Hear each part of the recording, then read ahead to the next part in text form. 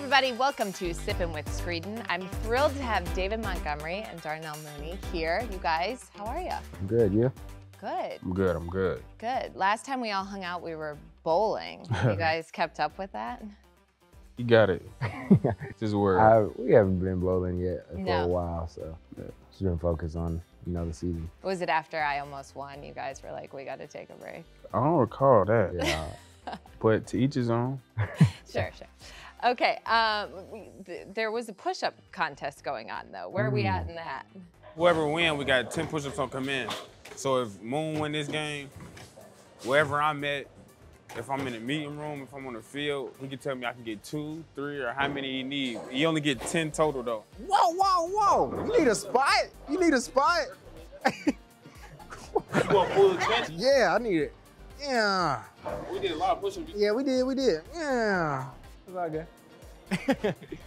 I don't think you should have really reminded him. I Yeah, don't even know I how forgot many you about got that. left. Oh, no, okay. I forgot I got like 30 more I gotta get From him? from him. Okay, good. Yeah. So there's your reminder. Appreciate that. Yeah, no problem. Okay, so in the Halloween spirit here, but obviously spirits were high after Monday night. Now, I want to break down the dancing. I need to know, scale 1 to 10. Justin Fields. Go ahead, Moon. You could take this one. I give him an 8. Oh, an 8. Yeah, sometimes he does the same thing over and over, Okay. so we kind of see it. He needs a to lot. mix it up a little. Yeah. He's a big fan of the show, so he's probably Yeah. going to see this. I think Nikhil Harry's next. I think Nikhil, he actually looked pretty good. He looked good right here. Like he got some movement in his hips. His feet are coordinated. That's probably the first time I've seen that. Yeah. But he looks good for the first give it time to him. dancing. Guys, our guy Cole. Oh man. He just happy to What's be that? here. Just happy to He's be just here. happy to be there. Yeah. He's doing a little Just one a of nice these. stomp around. It's kind of like a move I would probably do. It's fine. we gonna get him right. Okay, so our segment, Dunk It or Drop It. Dunk it means that you love it. Drop it is you're just not that into it. So we're doing a special Halloween edition. First up, candy corn. Dunk it or drop it. Drop it. Not a fan? I can do like 5 of them. What? 5 of the candy. 5 corn. candy corns. I go Snickers before candy corn. I mean, yeah, but Candy corn is like cliche. it's something that's there you can just grab and just like, yeah, It's candy true. corn. It's It's like a cool. little grab and go. Fall candles. Drop it. Absolutely no. Really? It's a no-go.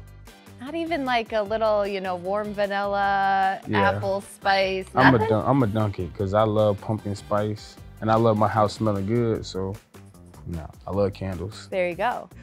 Eating pumpkin seeds. Drop it. Dunk it. Oh, yeah? Pumpkin seeds? Yes, bro. Yeah, after you scoop them out, you cook them? You bake them in the oven. You put some seasoning. That's OD. No. Pumpkin spice lattes from Dunkin. Dunk it. I'm with you. Okay, I love it. That's our Halloween edition of Dunk It or Drop It. All right, time for our fan question, which is in our Munchkin box. So go ahead, pick up the Munchkin box, and I promise nothing's gonna jump out of there. Yeah, that's See what we got. And you get to pick a question from the Bears fans. All right, David, what do you got? This is what's your go-to game day breakfast? So for me, I typically eat, depending on what time we playing. If we playing at like noon, I eat some egg whites, some kind of steel cut oatmeal, with some cinnamon, some honey. I have like it's weird. I have like a garlic tomato herb, like the tomatoes, and I'll have some turkey bacon. Wow, And healthy. I'll chill out with that. Nice. All right, what's your question? What's the most recent TV show you watched?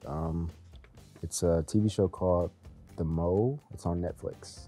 Oh, okay. Yeah, it's pretty nice. It's a build-up story. You try to figure out who's, you got like 10 or 15 people.